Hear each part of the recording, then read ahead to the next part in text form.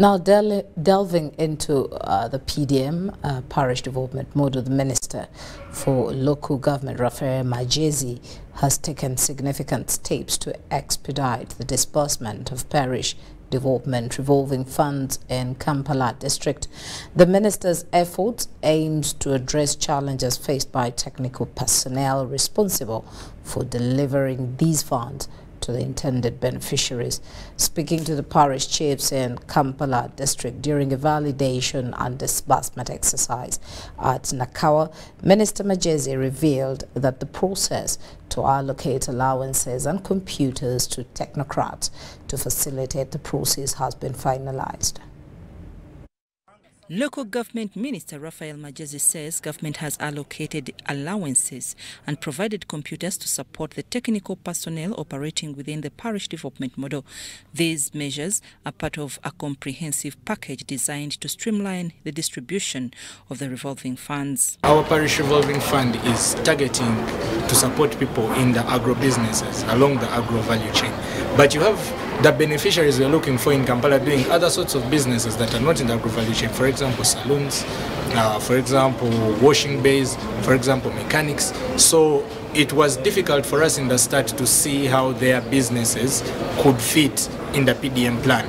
Aisha Chinabi, the coordinator of the Kampala Parish model, expressed her appreciation for the minister's field visit and noting that by the end of this week, more than 50% of the parish development revolving funds will have reached their intended beneficiaries in Kampala district. We have 98 circles, and out of these, 97 out of 98 have received 100 million each of their parish circles.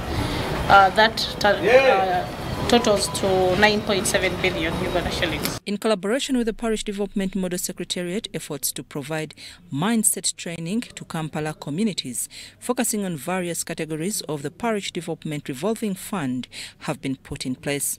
These new initiatives are expected to bolster the disbursement process and enhance community participation. Kampala has about 68% of Kampala ghettos, they are slums. So community mobilization and mindset change has to really be a continuous process for the PDM to be successful. First and foremost is to preach the message of agro-value chain.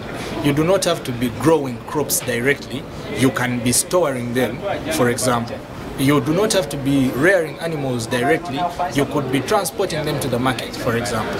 Now, those are the kind of people who are in Kampala, and we wanted them to learn that. So our strategy is to continue preaching this message. The Public Relations Officer of the Parish Development Model Secretariat, Sylvester Nyombi, emphasized the importance of these initiatives, highlighting their potential to benefit the Kampala communities. The youth are some of the majority stakeholders in PDM, and whereas some people may think that they are not appreciating PDM, at least in the places where the money has been given out, they have got the 30% as required by Cabinet and Government. Please use it for what it was intended for, and let us be able to see development in our country starting from our households.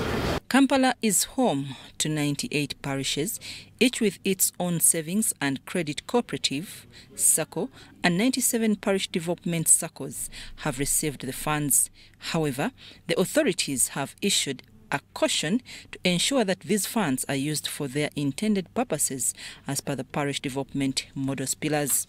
This recent government intervention is expected to accelerate the disbursement of funds and contribute to the success of the Parish Development Revolving Funds program in Kampala district.